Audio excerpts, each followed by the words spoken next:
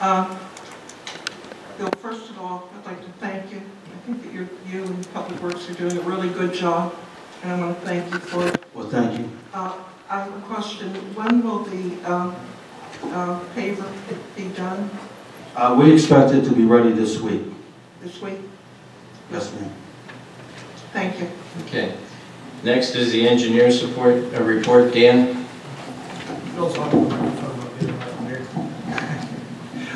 Thank you. Under my report tonight, I'm just going to highlight some of the items. You all have a copy of my report. Under the development items, just to report that there was a pre-construction meeting last week on Anger Road. Improvements. We had the chief here and almost everybody from the township on the staff side and a couple of supervisors attended. I thought it was a good meeting. We got the issues out. We got some minutes out from that meeting. The developer will be pressing forward with those improvements here in the month of June. So we're going to get out early and advise all the people along the road as to what's going to happen there. In addition to that, we were asked to put together an estimate related to improving the other part of Anger Road from Fawn Lane out to Burnside. I'm going to hold on all those estimates until we talk about everything together. It's probably best that way, talk about Coleman and everything else that's kind of out there. That's okay, Andy? Yeah, because it's an awful lot we're talking Yeah, about. there's a lot of stuff. And then at the, moving on to the reserve at South Point, we had a meeting out there. Andy came along. The developer is actually looking for some other areas that they can take some fill from their property. At the same time, we need some help in moving some topsoil around. So I formulated at least what I thought was an email back to them and told them what conditions we thought that would be in. And we'll bring that back to the board once there's some acceptance on their part if they want to help out over there and if we want to help them out. So we'll be back to you at a later date with something on that. Regarding Windsor Woods, I've still not heard anything back from the bonding company. I do have a call to them and an email into them. As soon as I hear anything back, I'll be sure to let everybody know. Under Cool Valley, we did submit the letter on the traffic study. I think it was a 12-page letter on the traffic study, pretty in-depth amount of things missing in that study and concerns in there. There's supposed to be a meeting to be set up with PennDOT. We'll advise the board when that meeting is to be set up, but that's PennDOT that's going to organize that. And then just got word today, I'm sorry, Klinger Park, Plavchek has completed the seeding of the third field up there. They've requested final payment.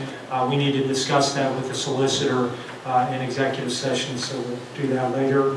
Under the South Point Boulevard, as everybody knows, they've been working on the force main and redoing the sewers over there related to providing more capacity. There's been some issues related to that. One of them is going to force them to bore underneath South Point Boulevard. I just heard about that tonight. We will get with the township and make sure that they get the proper permits to do that boring under the road. I've got to give more details on that, but I thought I'd pass that along. That's really it for my report. I think maybe Joe's here. We can wait till we get to that agenda item on Coleman Road emergency if you want to discuss all those items. Discuss everything at that time. Dan, I have a question. Yes. How's our development going to be affected by the letter that just came in from the DEP regarding Canonsburg Eastern Authority? As I understand it, the letter that Elizabeth's referring to is there's a letter from Emily Shade that's out there that's saying that essentially there is going to be no taps issued for the request that was made in the fall of last year. So effectively, if you don't have any taps and you flow to the Canonsburg plant, you're not able to obtain any taps at this point in time. Well, did you get a copy of the letter? Yes. My recollection, I have it here somewhere, but my recollection is that it's a little further than that, asking everyone to back off and to reconsider the number of taps because we're not going to get all of them. That's correct. That's a part of it. But essentially right now, nobody has taps. So that's even the more critical issue is that if you have lots developed and you didn't purchase taps last year, you can't complete your development. Bruce can't issue a building permit. And what is the status with the development that's presently going on, if you know? As I understand it from developers that I've talked to, is like, for instance, at the Reserve, they have some taps to cover a couple of their buildings for whatever I guess that they at least have. What about the overlook on Anger Road? The overlook, they have some taps left, but again, it's not for their build out. They're purchasing them ahead, but not way ahead. They don't have all their taps for the entire development. And what about at South Point, that in South Point, not Ironwood, Ansys or The town center. some of the big buildings there. yeah, the apartment building that was going The up. apartment buildings that have their taps. They're going to get them. Yeah, they have them. Bruce, I don't want to steal Bruce's thunder, but Bruce won't issue a building permit until he has sewer taps. That is correct. I cannot, any building that comes in that has potential for public sewage, I'm unable to issue any permit at this time based upon DEP's letter. But it's safe to assume that Shut anything that down is... right now. Right, but just to follow up, anything that is under construction has taps. Every permit, everything that's under construction out there right now, it was required for them to have evidence of a sewer tap and pay and provide that evidence, that receipt to me so I can issue the permit. So yes, you're correct. Everything that's under construction right now has sewer taps. Okay. But it could affect some things pretty rapidly here, like for instance, future phases of the overlook don't have taps. That's correct. They need money to pay for Anger Road. That's all predicated on taps being taken down and lots being taken down. So, I mean, it could have a ripple effect and affect a lot of the development that is going on. Over in South Point, the developer over in South Point, they pre-purchased taps for most of their development years prior. So they have theirs. Like Main Street. Yes. Yeah, Main Street does. But it's a mixed bag to answer your question, Elizabeth. Some people have But them. those who have paid for them in the past, there's no moratorium on That's that. correct. They didn't cut them off completely. Thank you. Okay, and the next on our agenda is the solicitor, John. Yes, thank you, Mr. Chairman. Provided the board with a short report this evening. As the board is aware, next, I think it's Thursday, we'll be arguing Act 13, the remand issues before the Commonwealth Court. There's 4 issues before the court. The PUC wants to go back to reviewing local ordinances to potentially deny impact fees. The medical gag provision where doctors are not allowed to talk to their patients and or others about chemicals that they may have been exposed to.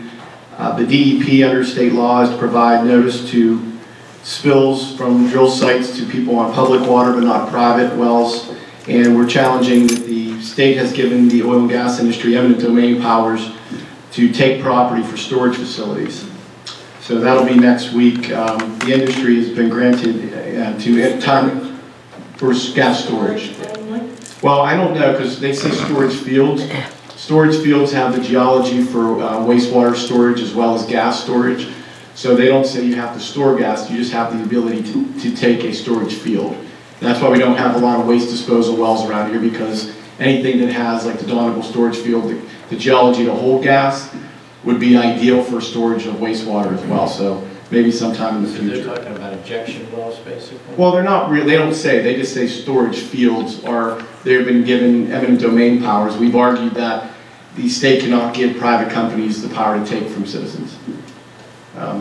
We're still waiting for the Mark West Cecil Township Zoning Hearing Board decision. I believe all the decisions from that court from that time period have been released, except for ours.